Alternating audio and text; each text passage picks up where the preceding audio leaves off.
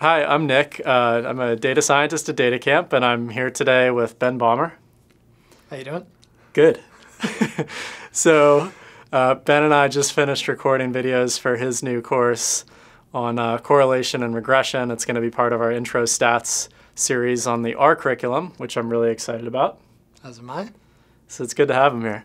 So I have a few questions lined up, and the first is familiar to our audience. It's the same question I ask everybody. So I'd like to know, there are many labels that people apply to people working in our field: data scientist, data analyst, statistician, quant, hacker, etc. Right. Which of those do you, and this is not a loaded question given that you're working on our stats curriculum, which of those do you associate with the most and why?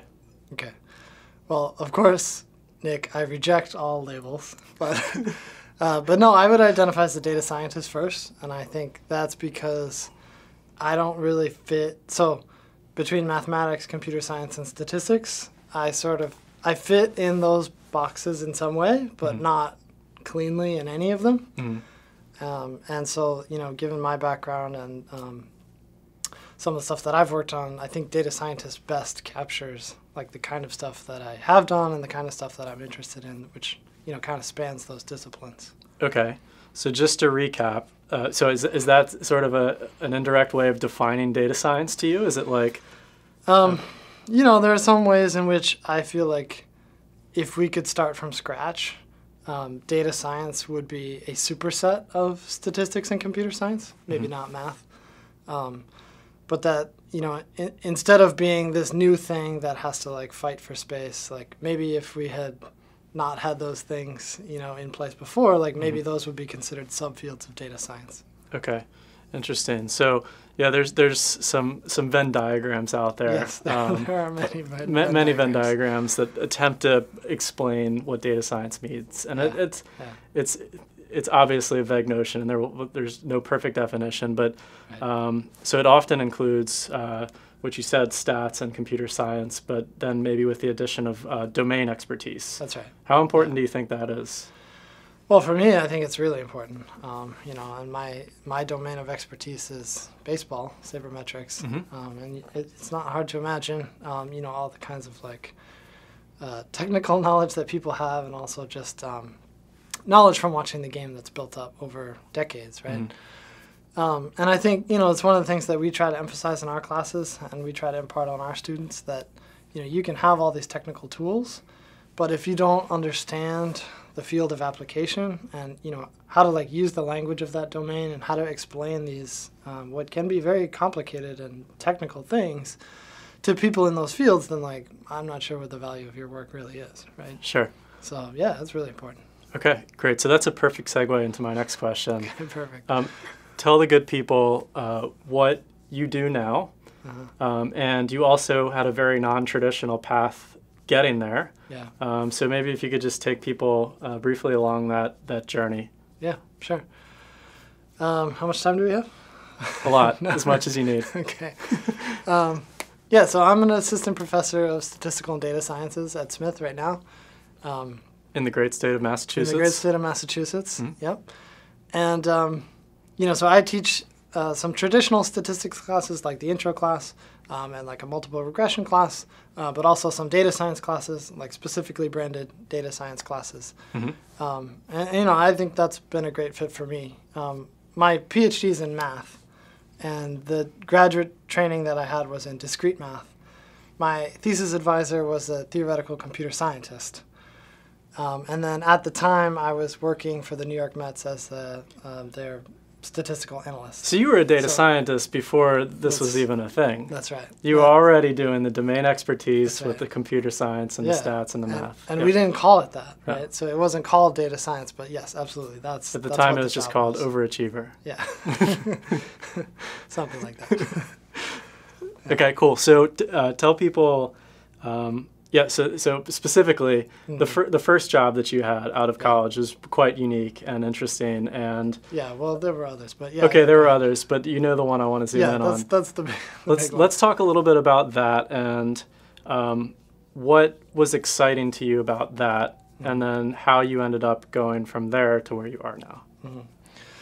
Yeah, I mean, so it's not that complicated to imagine what's exciting about working for a baseball team, right? I mean, I don't know. I've been a baseball fan my whole life, played baseball at various levels.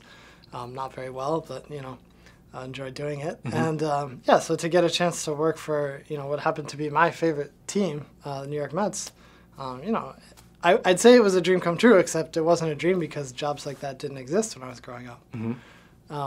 So, yeah, it was very exciting. And, I think the best part of that job was feeling like you're part of something that a lot of people care about, that, has very defined successes and failures.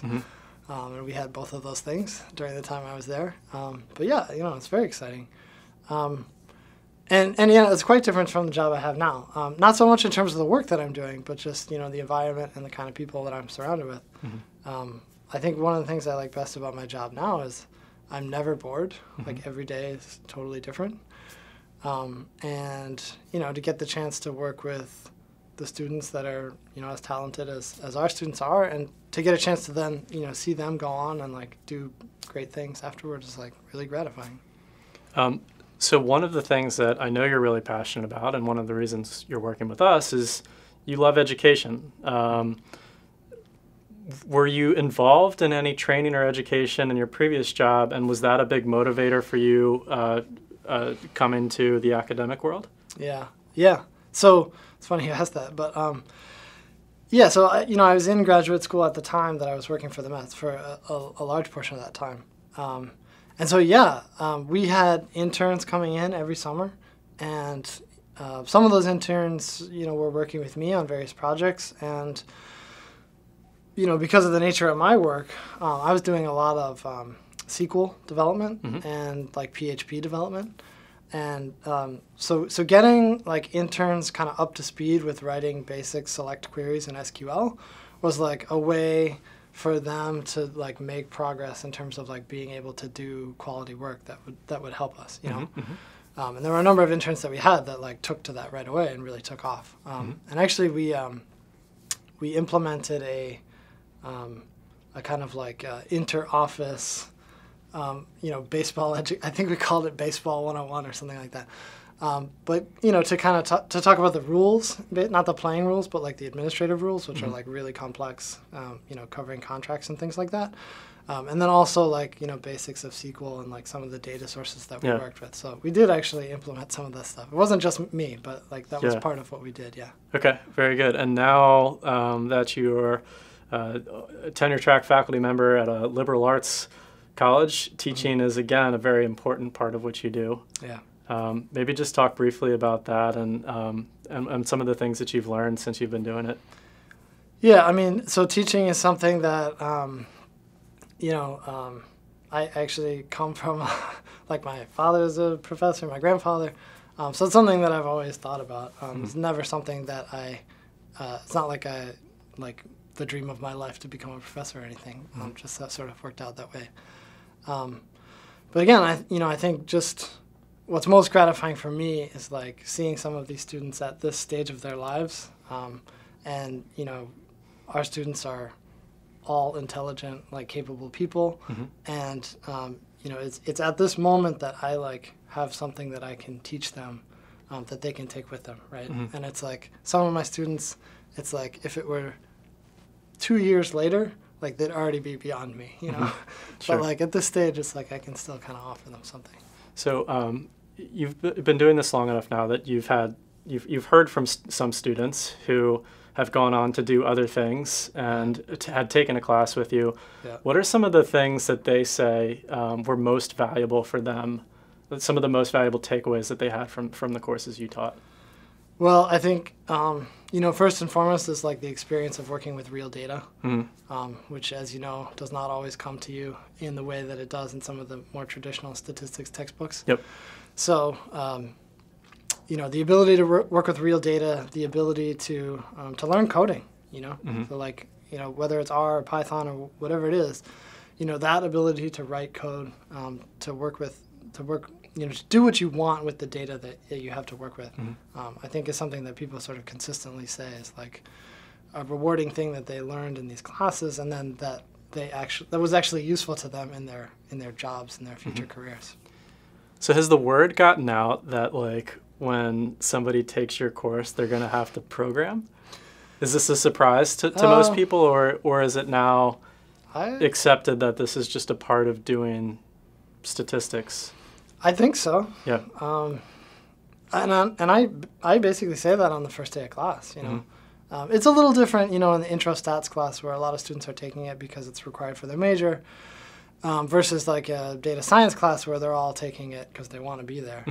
But yeah, basically my message is, I don't know, if you want to do this kind of work and you want to do statistics or data science in this day and age, like, you want to do it right, like, you have to learn to code.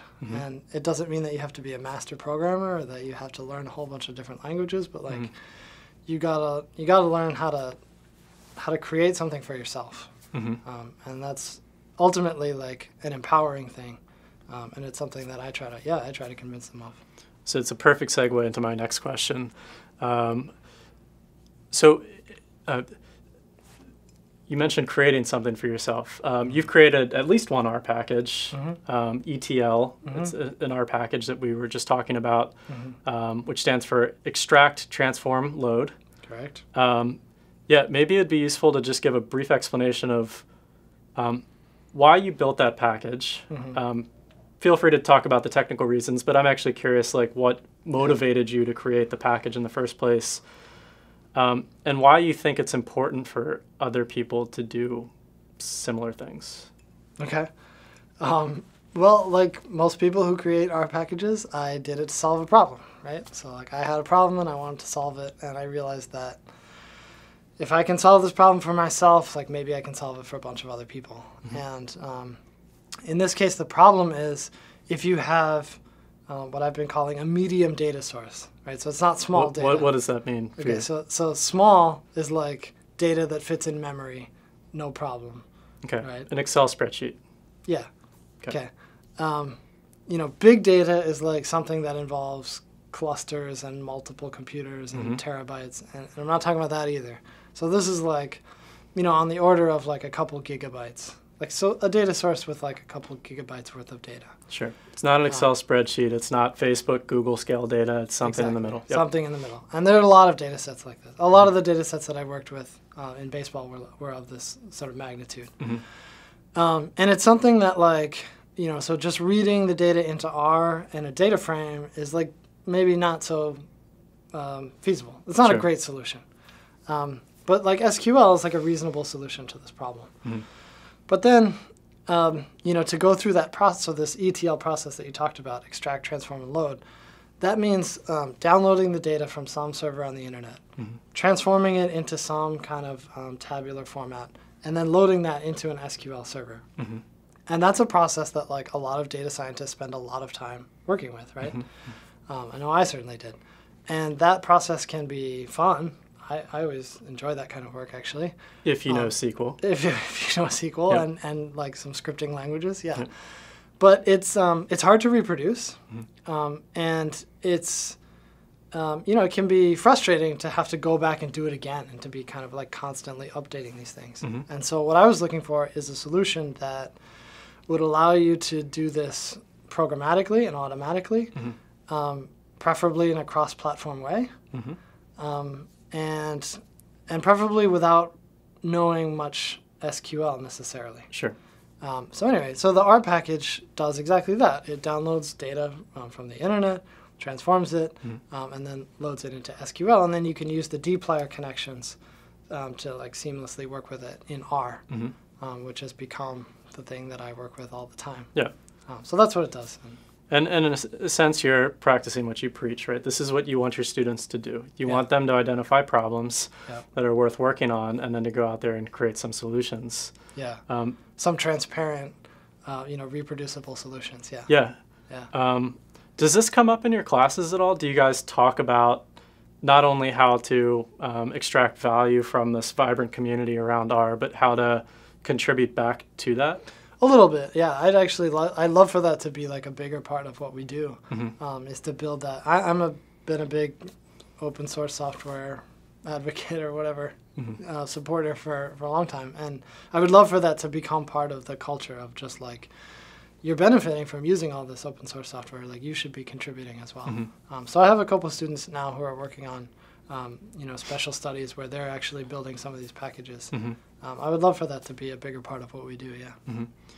And it's probably worth pointing out that it's not always like you have to have these like purely altruistic ambitions to like give back to the community. Oftentimes, a good reason for contributing to open source software is you're using some software package, say an R package, and it lacks a particular feature that you need. And like, you're like, okay, well, I can either go build something from scratch or submit a pull request on GitHub to add this one additional feature to this existing framework. Exactly. And sometimes it's the path of least resistance. Exactly. And it still benefits the community, but...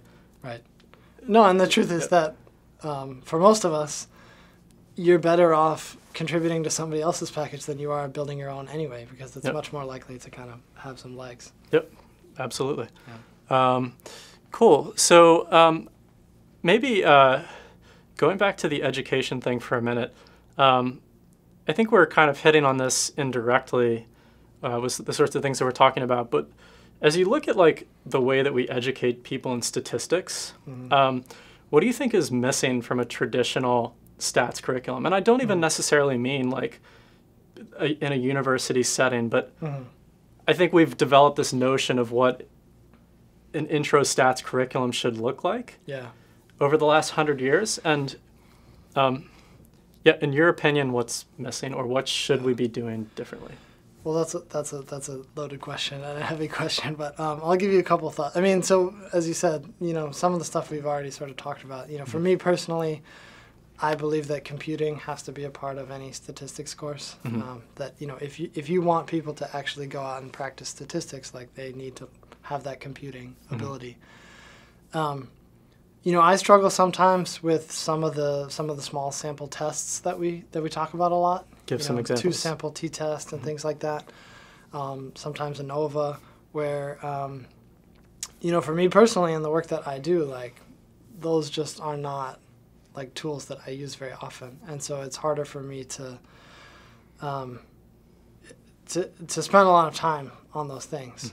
But a lot of the students who take my classes are biology majors and psychology majors, and for them in their research, those tests can be useful. And so there's kind of like, I think nationally in the statistics education community is like some push and pull between these things that we've been teaching for decades that people are still using, but then also this desire to kind of like move things forward a little bit and be dealing more with larger, more interesting data sets. Sure. So moving from a situation where we're having students compute a t-statistic on pencil and paper to students working with a real-world data set, building a model that incorporates multiple variables, and doing this using a modern tool like R. Exactly. Exactly. Yep. And I think part of the problem is that the curriculum has been what it is for a long time, and so we have this tendency to just add. But you can't just keep adding things, right? It's like something has to go, and it's not clear what those things should be, frankly. But anyway, that's one of the things we're wrestling with. Yeah, sure. Yeah. Cool. So maybe let's look a little bit more broadly at the R and the data science communities. There's a lot going on right now in both of those. What are some of the most exciting trends that you see? Well, for me personally, like just the way that RStudio has developed, it has basically taken over like my word processing and my web development, and that's been a big win for me in having that a tool that can do all those things. I think so. Again, a lot of my background was in PHP programming for web development and SQL for database development. And so not known for their user friendliness. Yeah, right. In either case, but the way that dplyr has been able to kind of blend, what your workflow in R with your SQL workflow has been a big breakthrough. And then, R Markdown, I think, has been, just a huge leap forward in terms of reproducibility. Our ability to reproduce. And what is the point of that? It's not just transparency to the outside world, but it's also just replicability, like, for ourselves, So I used to do a lot of work that would involve you write a query, and then, you pull the data back into R, and you, like, make a plot, and then you want to write it up. And, if that workflow had existed 10 years ago, things would have been very different. Yeah, sure. And basically, I do everything now in R Markdown. Okay. Very interesting. And you're teaching these tools to your students as well? Yeah. Every from class, day one? Every class from day one, we use R Markdown. Day two, usually, but yeah. What's their response initially? In terms of R Markdown? So there's no resistance, for sure. I think, and people, at this point, our students are able to pick it up pretty quickly. Because at its basic level, like, R Markdown is not that complicated of a thing from the user perspective. I think, people still get tripped up on the whole, like, there's your RStudio environment, and then there's your Markdown environment, which is fresh when you, knit HTML, and, students struggle with that. I think a lot of people are actually even unclear on the distinction between R and RStudio. There's that too. Right? I mean, for people who are learning R in 2016, it's highly likely that they've never even seen. They've never seen it, exactly. Like R at the command prompt, right. Or the exactly the R GUI. It's probably a good thing, but yeah. No, I try to be very explicit that, like, there's three things we're talking about here. There's R, there's RStudio, there's R Markdown. But I think in general, think about the alternative, right? So if you're not using R Markdown to do, like, statistical projects, are you writing a Word document and, like, copy and pasting figures from RStudio, like, into, like, that is not working. So, I haven't met any real objections at all. Interesting. Yeah. Okay. Well, that's all I've got. Okay. Thanks a lot for stopping by. My pleasure. All right. Yeah.